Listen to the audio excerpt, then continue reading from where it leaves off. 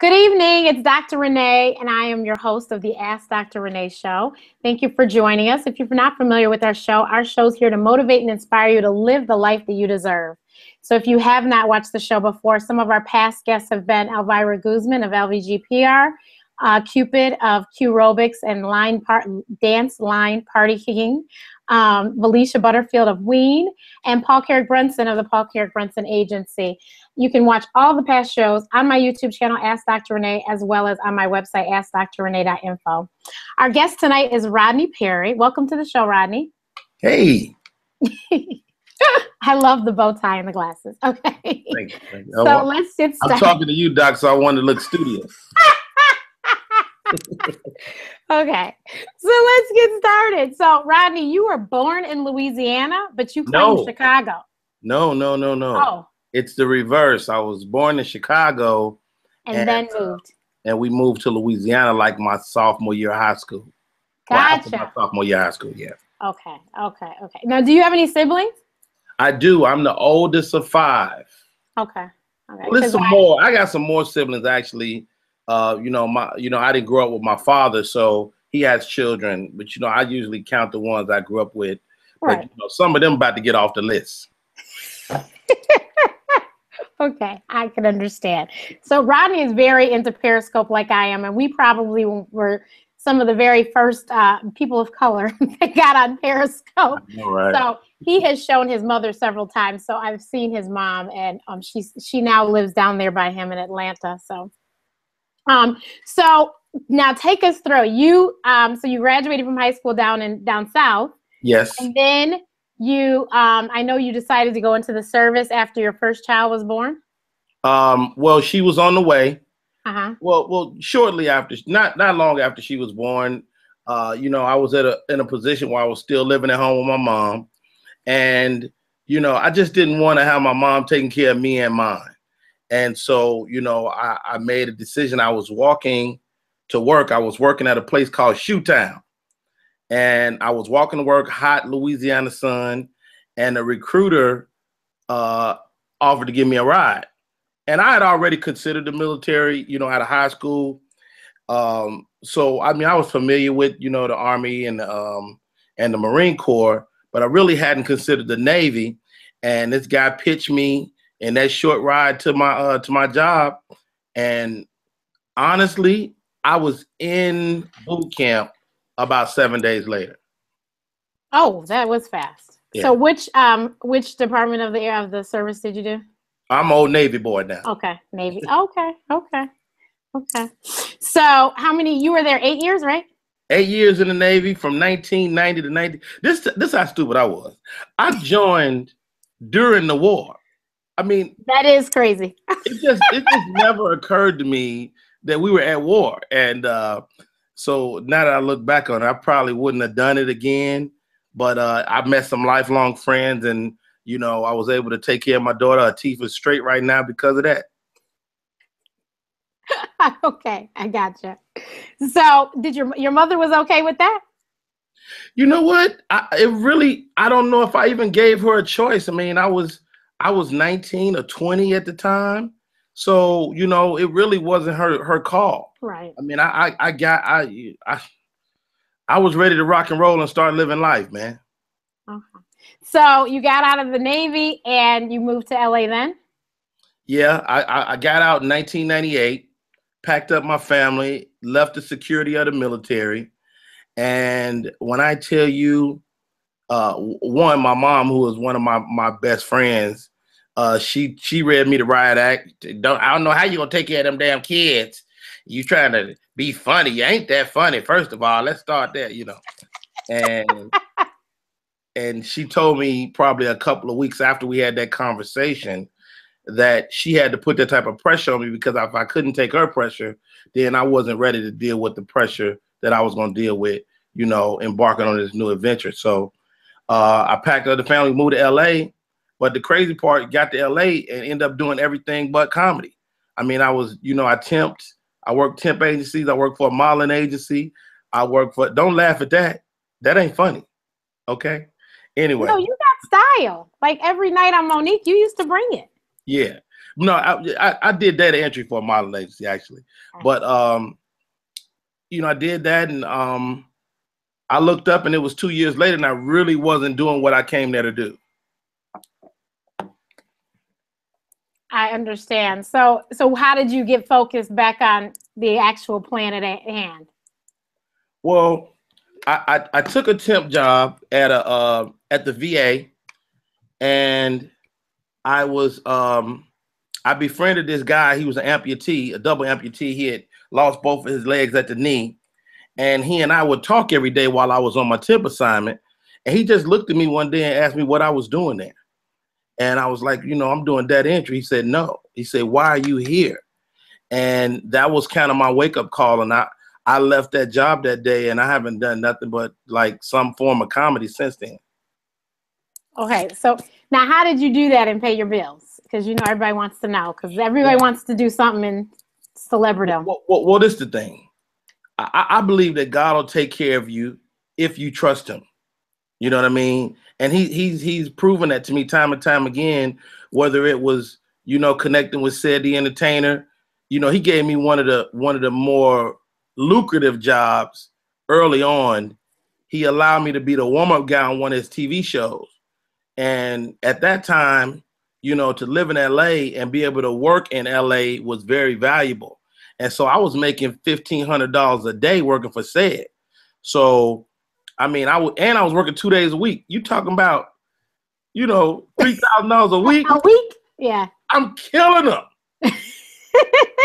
So, you know, that allowed me to stay in town and really kind of build my brand. And I did other stuff. I was on radio in LA for 3 years for free. You know, I did, I don't know if you remember this. There was a segment on Tom Joyner's show called It's Your World. Yes, I do. Oh, that was the soap opera. I was on that soap opera. I played multiple characters on that soap opera for years, you know, and that would be like $75 a week. And you would go out there to the San Fernando Valley and record these sessions. And I mean, that $75, you know, got us to the next moment, you know, and then of course you start getting, you know, more popular and people, you know, fly you out to shows and stuff like that. So it just began to grow. Okay, that, and this was, of course, before our wonderful social media, but we'll talk about that shortly. I mean, it was the beginning. It was MySpace era. Right. Well, did MySpace help you? Because I don't recall MySpace being that wonderful and helpful like all the stuff we have now. It was, well, the main beneficiary from MySpace was a comedian by the name of Dan Cook. And so he was there on the outset of MySpace. That's why Periscope has been so valuable to me, because I recognize that we were on the cusp of the beginning.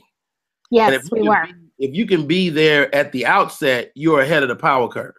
And so I knew that from watching a guy like Dan Cook, you know, on MySpace. So I didn't personally benefit from MySpace. I had a pretty decent following. And then just one day, it wasn't cool no more. And I was like, damn. You're right. It's just gone. Like, I mean, it's still there, but it just wasn't there. Yeah. Yeah. It just wasn't the place to be anymore. Yeah. So now you have a wife. So she was okay with this whole, obviously, because you all picked up and moved. So what did she think about this? She was not okay. You know, man, I'm kind of a, how do I put this? I'm kind of a butthole when I get focused, you know, and I didn't give her an ultimatum, but we were going, you know, and luckily for me, she was with me. And I say this all the time. If I hadn't had my family, I probably would have fell into some of the pitfalls of some of my peers, because you need somebody else to hold you accountable. You know, you need to be able to look at your children and be like, okay, I remember one incident early on. I would go to the club, and after the club, the comedy club, they would open up the bar. And so we would be drinking and having a good time, come home 2 or 3 o'clock in the morning, right? And I came home one night, and my wife was like, where you been? I was like, you know, I'm at the club. We're taking care of business. She was like, so you're taking care of business drunk? And that was kind of my wake-up call from her. It's like, okay, how am I taking care of business if I'm not in my right mind? And so it's incidences like that let you know that you got a great, I mean, I have a team now with Madeline Smith and my man, him and his family, Richie Rich Media, that does all our photography and stuff. And then we have a guy that does all our graphics. We're building a team, but my team is the Perry family, and they hold me more accountable than anybody. That's wonderful. And you're right. That is very important. Very important. So you're in LA and, doing your thing. Mm-hmm. So what is the big break? And then how did you end up down in Atlanta? Oh man. It's so many breaks. Right. Moving to LA itself was a big break because LA, you just get information quicker. Mm-hmm. It's not like you couldn't exist somewhere else in the world and be a great comedian. That's absolutely not true. But LA people, the comedians there, the actors there, they get the information first. So just being in LA made me privy to a lot of, the scuttlebutt is enough to get you booked somewhere. So that was cool. Just being there. My next milestone would have been, I won the Bay Area comedy competition. Mm. Now, the year before I won in 2002. In 2001, they convinced me because I had swore off competitions, and I'm like, I don't like it. It's not a bar. It's not my art. I had a whole spiel, and I ended up doing it in 2001, and I made it to the semifinals. But I'll say this to your audience. Sometimes it's not your gift. Sometimes you just need to be cool. And so I was there. I was staying with a friend, and he let me use his car. And one of the guys I met was Cedric the Entertainer's road manager. Well, Ced's road manager, he was like, "Yo, can you give me a ride to my hotel?" And I was like, absolutely. So I was taking him to his hotel. And, during the course of doing that, some girls asked us to take them to their hotel. So, the best way for two guys to bond is over women. So we're giving these girls a ride. I'm talking them up like, "Yo, man, y'all better hook up with this guy. This guy is the guy," and the girls left. They're like, "Whatever, bye." They left. And, on that ride back to his hotel, he said, "Rod, you know what, man? You cool, dude. So I'm going to plug you up with Ced." And to be honest, Doc, I in my mind, he was a lying sack of shit. Okay. I didn't believe him. I really didn't. And maybe a week later, after the competition, I made it to the semifinals, but I got out early. He called me and he was like, "Rodney, we're doing because after Ced did the Kings of Comedy, he took a bunch of young comics out. And it was with Bud Light because he had Bud Light commercials at the time. So we had a huge tour bus, and Cedric the Entertainer really showed us what it was like to be a star. And he took us all around the country for all summer. And when I came back to the competition the following year, I was just ready. I mean, I played Madison Square Garden. I played the Masonic Auditorium in the Bay Area. I played the Fox Theater in Detroit. I played, Houston, Dallas. I've been all over the country that year, and first class accommodations and everything. And I just learned so much on that tour. So when I came back, I was supremely confident that following year.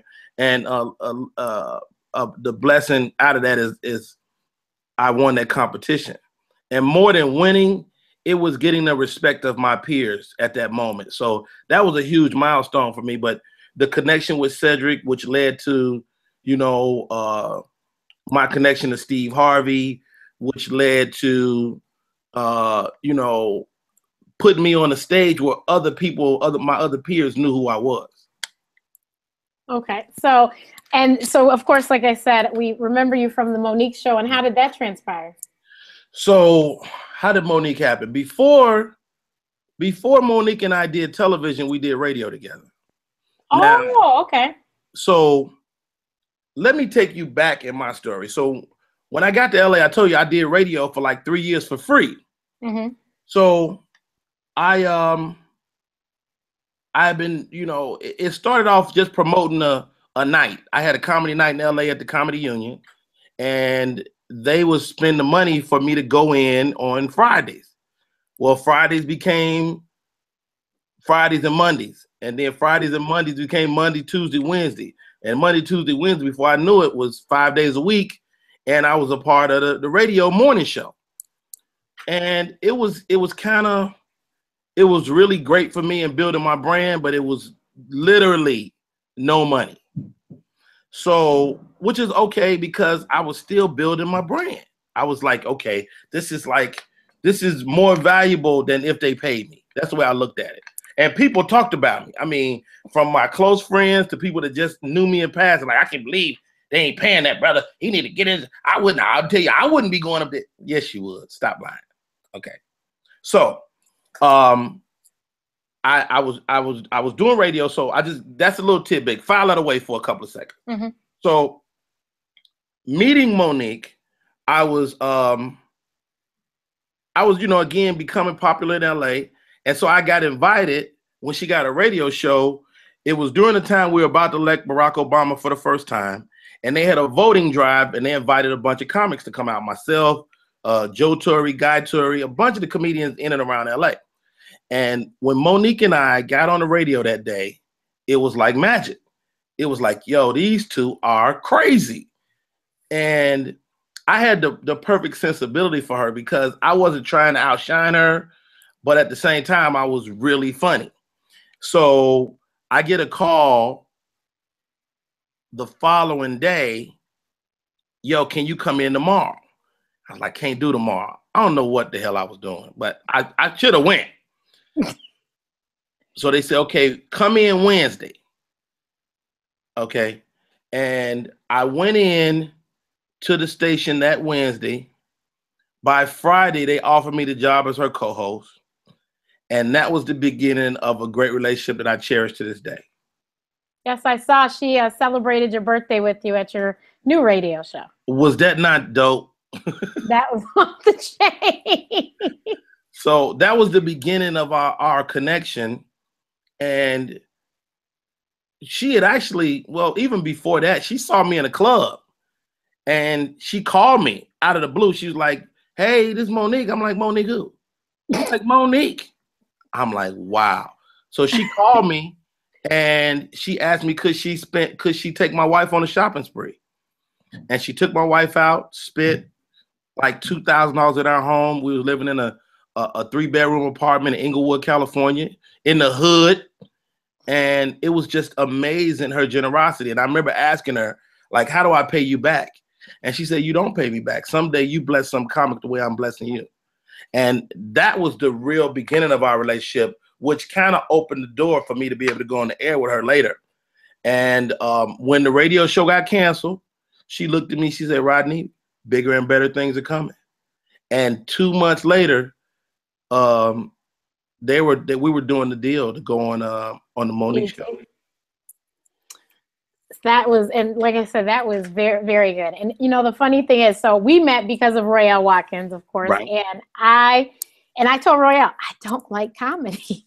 Oh, wow. So what happened was at Michigan State, where I went to undergrad, we had so many comedy shows. I just was tired. I'm like, we had Michael Collier. I'm tired. I think we had Guy Torre. We had so many comedy shows. Like every conference we went to was more comedy shows. I was like, I'm done with it. As a matter of fact, Cedric was on an elevator with me at a NSBE conference. And I was just like, oh my God. I did a NSBE conference in Pittsburgh. Okay. Years ago. I was just like, I'm comedied out. So then me and Royale got so tight. And so he would, he'd come to Chicago. I was like, okay, I'm there. And I would go because he hosted for Chris Tucker. Yes. So we went to that show. And then I met the opener, London Brown. So when London came back with Chris Tucker, I went to that show. And then I hooked up with Lonnie Love. I went to her show at the Improv. I had never even been to the Improv. Went to her show. And so I just started going to all these comedy shows. And so he said, he's doing the stand-up for family. I said, well, if you're going to be in Chicago, I'm coming. Whatever it is, I'll come. And so then that's where we met. But I think I've never, until I met him, I didn't know how intricate and how exact comedy really was. Yeah. It's definitely an art form. I tell people all the time, I grew up with people that were funnier than me, but the thing that makes you get on stage is that's something else. You know what I mean?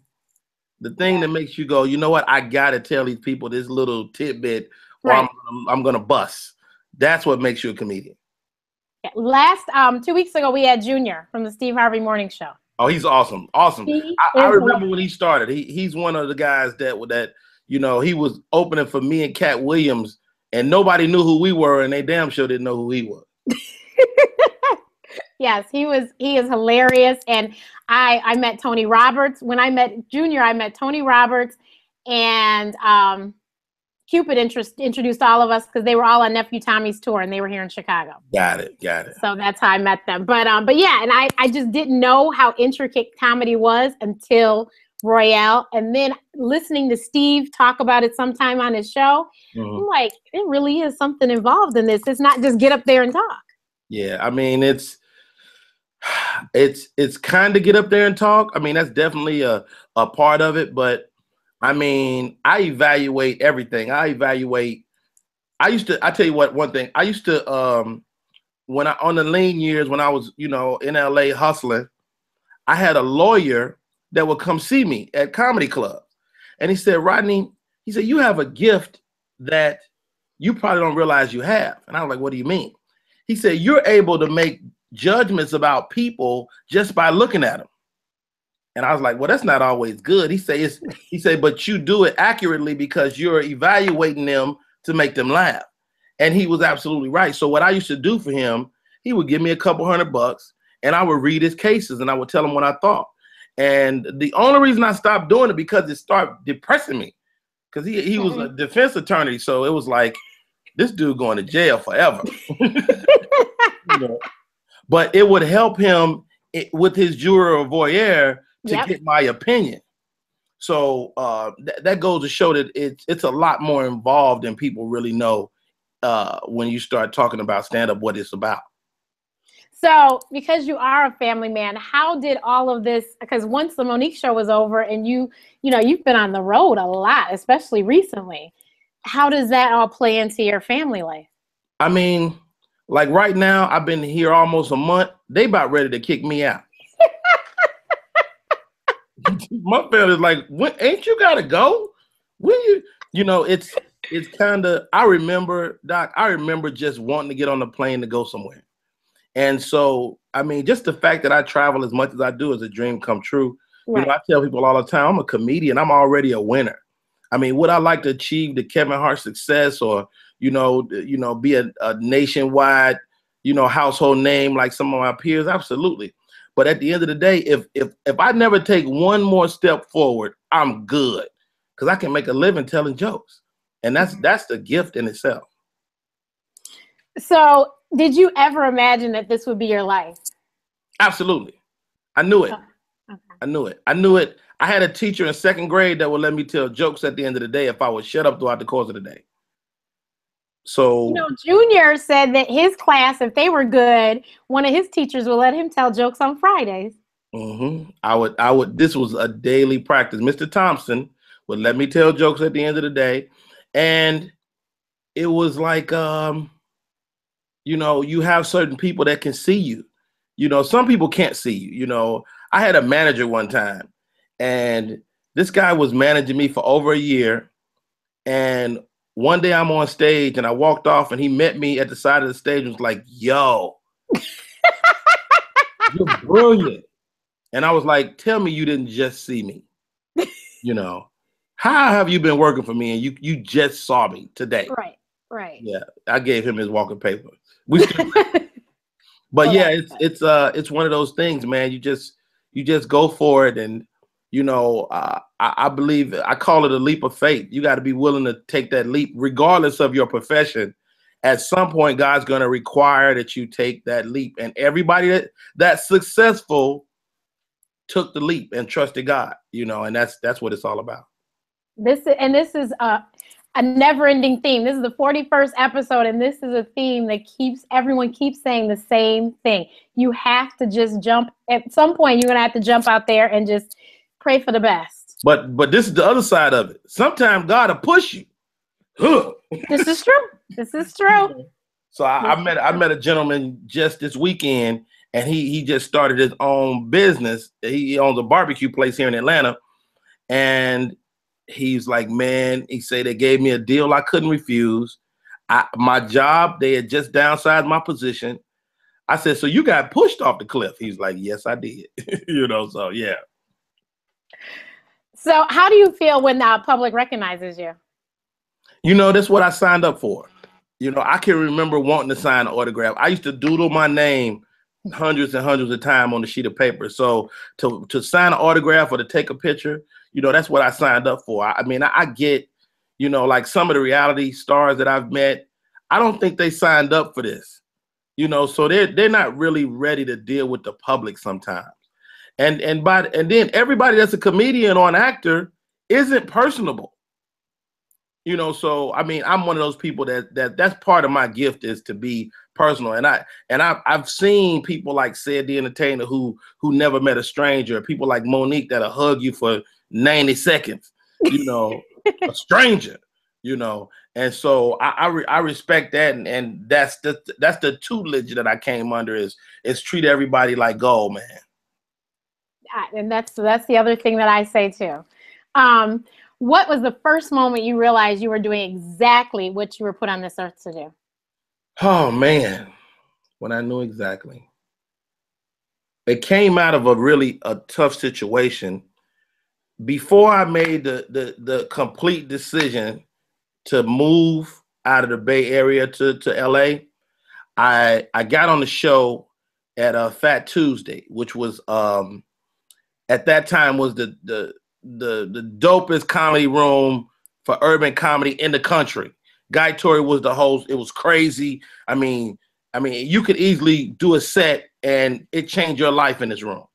So I had some friends that knew I was funny, and they talked me up on that show. And I went in there about 45 seconds into my set, started getting booed.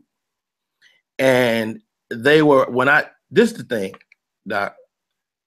Comics and singers and actors are the only people that get booed. A boo is when everybody decide they hate you all at once, okay? And it's one guy, I can still see him if I look over there. He stood up and started booing me. And I was like, yo, so I tried to bag on him, rank on him. And then the boos start popping up like wildfire. So I'm like, God dang it. So guy comes out, he's like, yo, dude, I can't let you talk about my crowd like that. This just ain't your night. And then he talked about me. He's like, I hope that dude didn't fly out here because he ain't gonna be able to get back on the plane with them bombs. He killing me, right? Now I'm behind the curtain and I'm like, yo, this is not why I came here. Now I had driven to the show. My aunt who lived in LA, I was sleeping on her floor that night. Her boyfriend owned a limo company. We drove to the show in a limo. So I'm in a limo with 6 people I don't know. So I just got booed. I'm thinking about facing them. And then they said, somebody in the audience said, well, he didn't even get a chance. Somebody else said, let him come back. So he opened the curtain and I was there and he brought me back on stage. He's like, man, you had a tough set. You want to try it again? I was like, yeah. He's like, all right, I'm going to give you an intro. Now, the first intro, he brought me up like the dude from the 5 Heartbeats. When they give him the bad intro, this next guy said he better than Eddie Murphy and Chris Tucker all rolled into one. We shall see. He gave me that intro. So the second time he brought me up, ladies and gentlemen, coming to the stage, one of the coldest comics you've seen her from Chicago. Show some love, Rodney Perry. He brought me up. Now I'm going through my mind. I'm like, okay, do the joke that you was gonna close on. Just do that joke, and that should be at least get you a laugh. I did that joke. I got a laugh, and it wasn't no great laugh. It was probably on a scale of 1 to 10, maybe a strong 6, 7 tops. And I took a deep breath and I said, you know what? I think that's all I'm gonna get out of y'all tonight. My name is Rodney Perry. That's my time. And that was the moment, because I knew if I could go through the gamut of emotion that I experienced that moment, to lose and then to come back and have some semblance of a win, I knew that nothing else could stop me. See, I couldn't take the booze. Like, wait a minute, what? You know, I got a whole theory. I think regular people should be booed. Like the lady at McDonald's that you asked for ketchup. She said she gonna give you ketchup, but don't give you no ketchup. Boo! Don't get me started. So we have some questions from the audience. Oh, wow. Okay. Do you have a certain ritual before your performance, a prayer or meditation or anything? I do not. I see comics backstage shadow boxing and doing all kinds of. I'll be like, what the hell are you doing, dude? Just, I believe in preparation. You know, I do prepare, but my preparation starts here in my office. And you just knock it out, and by the time I'm about to walk on the stage, it's just I can have people will be tripping off me. Like my friends are like, man, you want me to get these people out your green room? I'm like, they're okay. I don't need. The worst thing for me is to be by myself. Gotcha. So I like I like people. I like to kick it. Talk, crack some jokes, and then I go out there and work. Man, I love it. It's fun. I'm telling jokes, for God's sake. What is the next big thing for comedians? Everyone wants their own sitcom, and comedy's changed so much since the days of the late Red Fox and Richard Pryor. So what's new for the future of comedy? I think we have more control than ever now. It used to be a time you had to be in LA.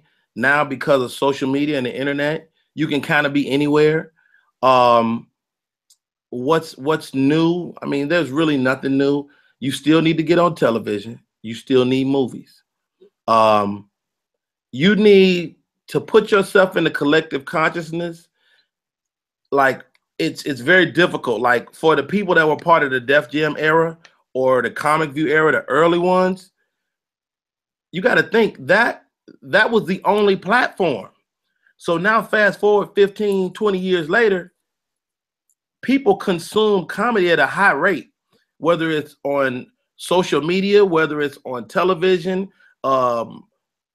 BT, Def Jam, videotapes, Netflix, Hulu. People consume a lot of comedy, Comedy Central. So it's really more difficult now. And just like you see the resurgence of African Americans on television with Scandal and Empire and Blackish, that's part of the comedy landscape as well, because Black people in general disappeared from television for over a decade. Mm-hmm. Outside of reality TV, we were gone. And so now we're getting back to television. So what happened is there's a group of my peers that didn't graduate, because what used to happen is you would do comedy, then you would get discovered for TV and film, then you would graduate and you start doing theaters and things of that nature. And now the people that used to graduate, now they're still doing the clubs. So my group had to wait, because these guys are more famous than some of us. I mean, I'm an anomaly because I have that celebrity because of some of the TV stuff I've done. But my equal peers, it's very difficult for them right now. Yeah, it's a very interesting landscape, but at least we got the Carmichael show got picked up. Yes, Gerard Carmichael. I think he's a really amazing young kid. Now, I had never heard of him. I watched it, of course, because I live in Chicago, so I watched it because of Little Rel.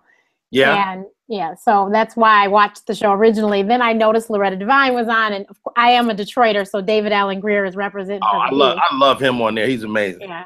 So that's a great show. And I'm sad that Mr. Robinson's now didn't make it. Yeah, it wasn't that good, though. And I love Craig. Okay. I mean, I love Craig. That just wasn't a good vehicle for him. So what upcoming comedian would you want to play in your biopic? What I want to play, or would you want to play you? Oh, shoot, man. I don't know, man. I think he's a kid right now. You're right. I'm still writing this story. You know what I'm saying? I would be interested to see what isms of mine that a person would, and I got to do something. I don't have no cocaine. I don't have no, Don't say that. I need to spice up my story. I'm about to go upstairs and beat my wife once I get off of this. My story ain't interesting enough, right now. So I have to tell you, and I'm so mad I did not send the link to my dad. When you told that story about when you and your wife went walking on the mountain and you had to go to the bathroom. Oh, no, that really happened. I know it did. It was so funny. That is. I was texting. I text my sister. I text one of my girlfriends. She had to show her husband. I was like, you got to watch this man tell this story. Funniest thing ever. I had the boo-boo, and this is the thing. And I'm a really kind of manic person. So I have a ritual. Like I got you because I'm the same way. I can't just jump up and do stuff. I knew what you were talking about. I was right there with you. I have to slowly get up.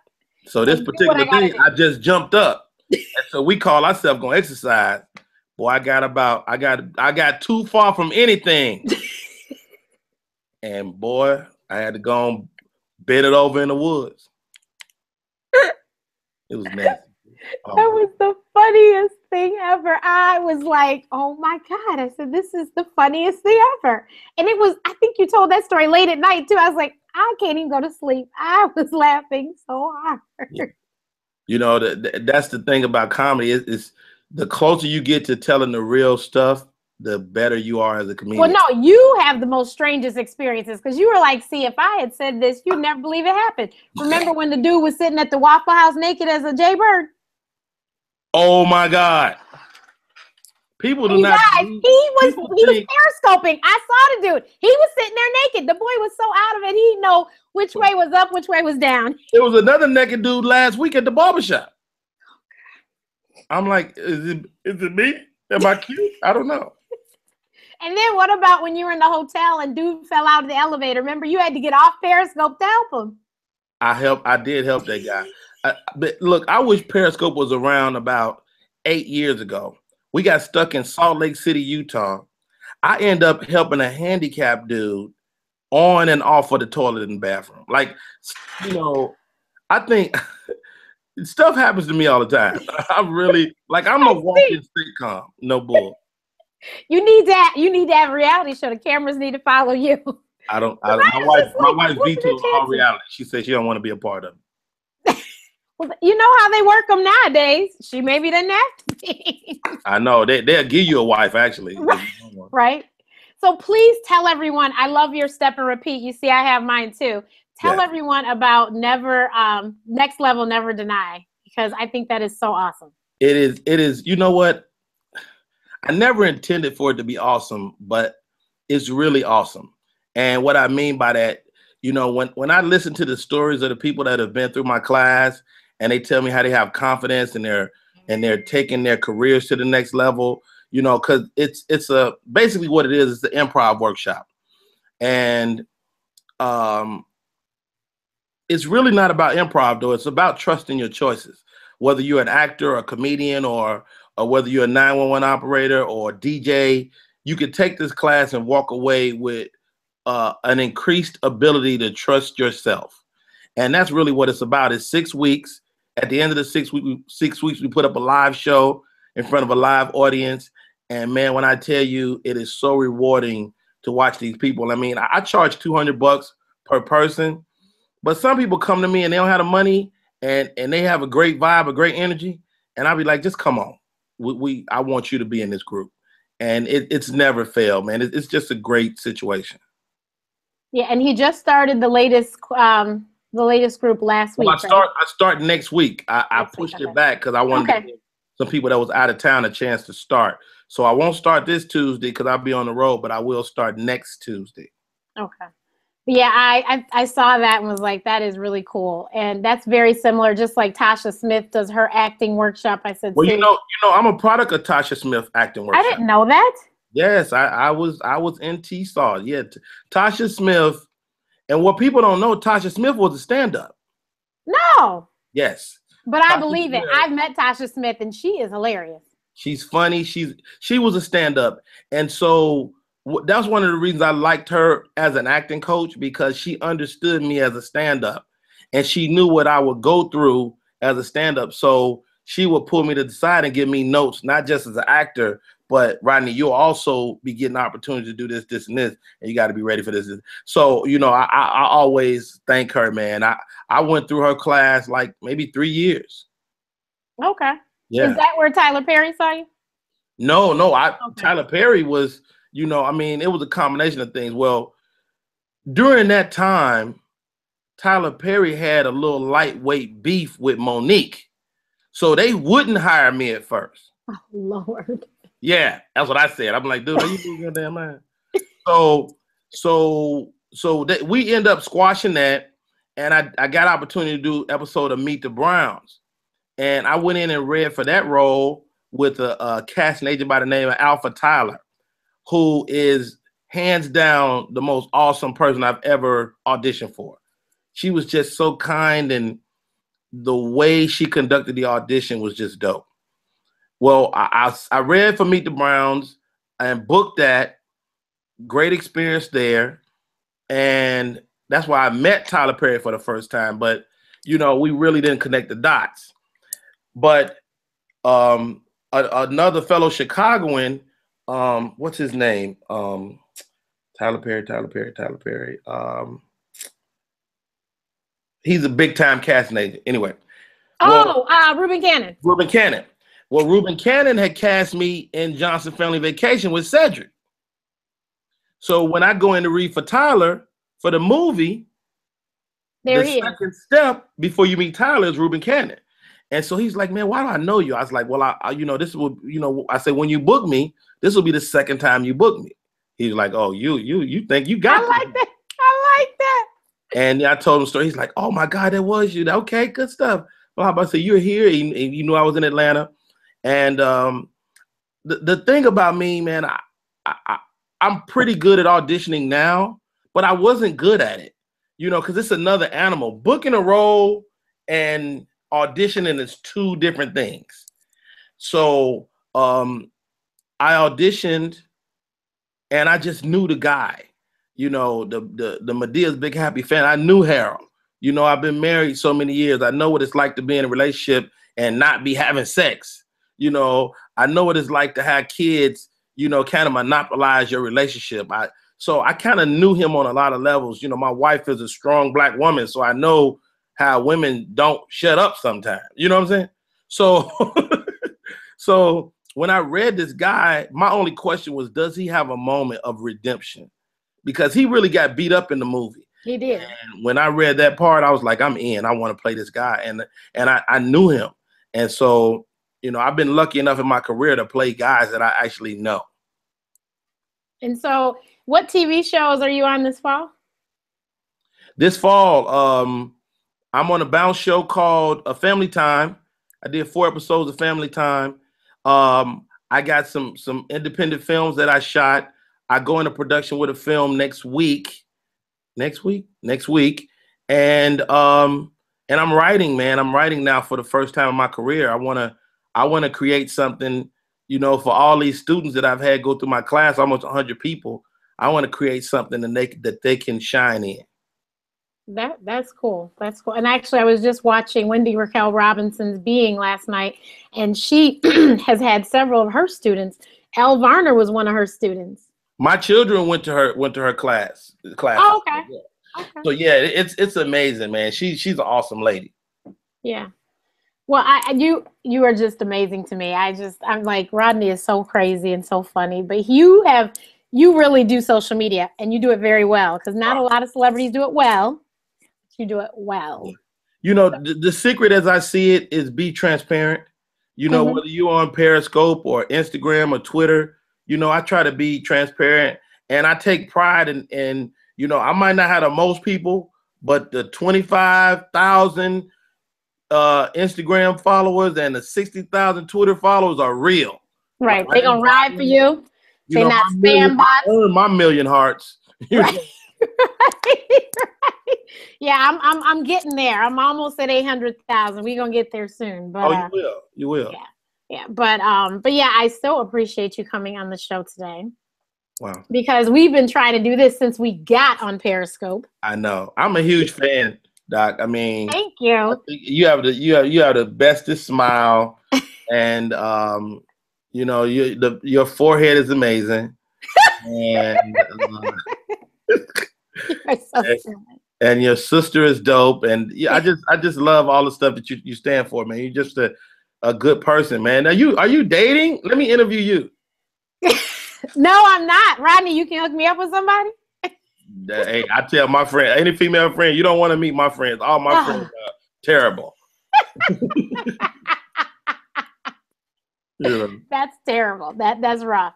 It's But wrong, there was one thing I just going, why you introduce me to Larry? And I'm like, right. Exactly. That's just what I do too. Yeah. There was one thing I just told somebody the other day. I said, Rodney decided he wanted to get real fancy with Periscope and get another platform going. Now people do it all the time, but you were one of the first, I'm sure. So he's like, I want to Skype with somebody. And I was literally closing down to go to sleep. I know, right? And he's like, Doc, I know you got Skype. I go, shoot. I said, yes, I have Skype. Well, come on. I'm like, oh my God, Rodney, I'm going platforms. Isn't that a great idea? And look at like 2 o'clock in the morning. I said, Lord, here we go. And I go, you can't put me on Periscope too. I am like totally like ready for bed. Oh, it's no big deal. Come on. I love it. So let me ask you something, Doc. With this, are people watching us live or will they? Yes, they are. You can say somebody's birthday was today and I forgot who it was because I said maybe they said happy birthday and I forgot. Oh, I know. It wasn't today. But my mom and dad are definitely watching and my sister, of course. Hey, mom and dad. Hey, sis. And some of the questions came from Bam. Bam is one of the program directors in radio here in Chicago. Oh, wow. She's over, I'm sure you know, Soul 106.3 and 92.3. Yeah, she's over there in Hammond. Got it. Oh, and I think Royale is watching because he just texted me. Yes. One of my favorite humans right there. Yes, mine too. Well, thank you so much. We don't hang up right away, but let me just real quickly, everyone, thank you so much for watching. Next week, same time, same place. Next week, we have Candice Nicole PR, Candice Mackle, the owner of Candice Nicole PR. She currently has a nice roster of clients. She's a publicist, but one of my favorite people that she's a publicist for is Music Soul Child. So we will talk to her about her journey of how she quit BET, coincidental, and is now doing this full time. And she is a young lady. So I think she just turned 30 or is about to be 30. So she's young, but she's doing her thing. So I'm excited to see her. And then the big announcement, everybody, is on October 25th. When Jesus says yes, no one can say no because Michelle Williams will be on the Ask Dr. Renee Show. October 25th, 9 o'clock Eastern, 8 o'clock Central, and 6 o'clock Pacific. So I look forward to seeing everyone. My Periscope show is daily on Periscope Renee's Remedies, 10 o'clock Central Standard Time, 11 o'clock Eastern, 8 o'clock Pacific. And you can watch all the episodes of the Ask Dr. Renee Show on my website as well as my YouTube channel.